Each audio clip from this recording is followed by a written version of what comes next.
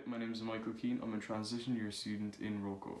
So today I'm going to be answering all of these questions right here that Miss McEntee sent me. As you know, I wrote and directed the film Final Shot. So the first question is from James O'Sullivan. He asked, how did you get into filmmaking and what inspired you to pursue it? I'd say watching other movies, that really helps. Use a movie as an example if you're going to make one, because then you kind of know what you're doing and it kind of gives you a bit of guidance as well. Next question is from Sean Healy. How do you come up with your ideas? Do you watch the news, read books, or does it come to your mind naturally? It just comes to your mind naturally. Say maybe they kind of come to your mind, so something might happen in your life, something big, or it could be something small. The next question is from Cameron Byrne, and he asked, what made you choose this topic? So I think he means the topic of the school shooting for the short film Final Shot. I kind of just thought of things that could happen in the school, and I did some research and I found a lot of people kind of like watching films on school shootings. I don't know why, but that's just the trending topic. The main thing with filmmaking is find something that's kind of not popular but trending, because that increases the chance of getting it seen by a lot of people. Next question is from Daniel Linhan. Do you have a proper camera or do you just use your phone? This is a DSLR, it's a Canon. It's a big camera, it's a bit heavy, but the thing with this is that you can just take off the lens and put on a different one. Each one has a different purpose. I spent the whole of second year saving up for this. Then I went and I got it. And I didn't know how to use it, so I watched a few YouTube tutorials on it. So, the next question is from Keane Scanlon, and he said, how do you plan your shots?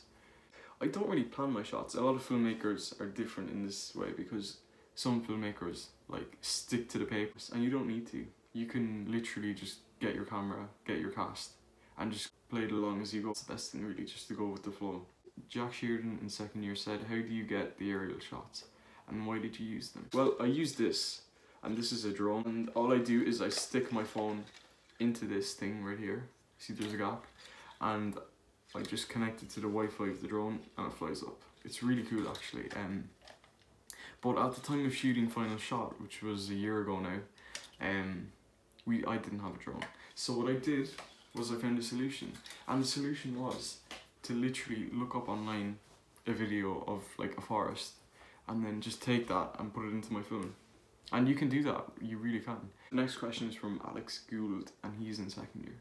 He said, how do you know when to use sound effects? It adds a lot of tension and suspense, which couldn't be there otherwise. Rory and Harry also want to know where I get my sound effects and the gunshots, because they sounded so real.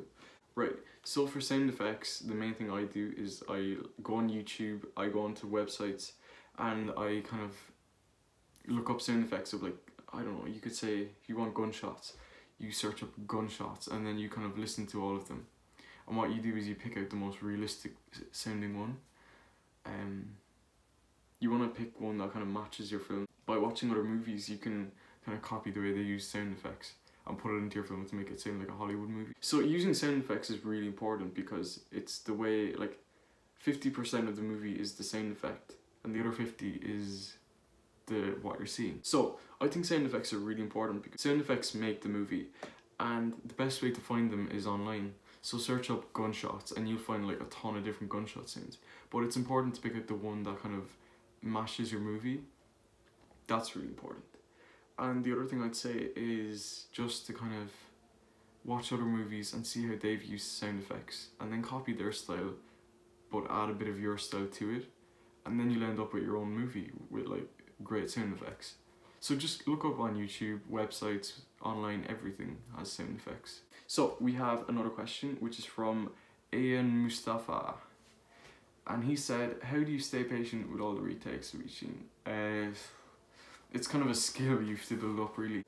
Just talk to your actors and tell them what you need, and they'll do their best to give it to you. Main thing is that you just kind of stay patient and know that this isn't the hardest bit, because the hardest bit of making a movie is the editing. You just have to try and stay patient. I mean, filming is the easiest part of the movie, because all the hard work is done when you plan and you organise it. I'd like to ask Michael to teach me how to make a movie, as it would be an interesting thing to know. Well, Andrew, all you have to do is just find me around the school or send me an email or a message or whatever, and I'll be happy to help. I'd really encourage you all to just make a movie, because it's something that when you're doing it, it does seem like a trek, but after all, it really pays off well. Just because you get to see it on your phone or on the TV and like, or on a cinema screen if you're lucky enough to get to the film festivals. But it really is important that you just give it a shot, you give it a try, because I mean, there's nothing quite like it. I would say just start making movies. Like, I mean, there's nothing quite like having a movie finished and just on your phone and people watching it. Like, the main thing is that if you're making a movie, you're making it so that it's going to be seen. There's no point in making a movie and then just keeping it in your gallery and not showing anyone, because that's not going to work. Send it to film festivals, you upload it to YouTube, you show it to all your friends, your family, your brothers, sisters, cousins, godparents, whatever. I'd love to help anyone else who needs help. The main thing is that you just start making movies and just get creating.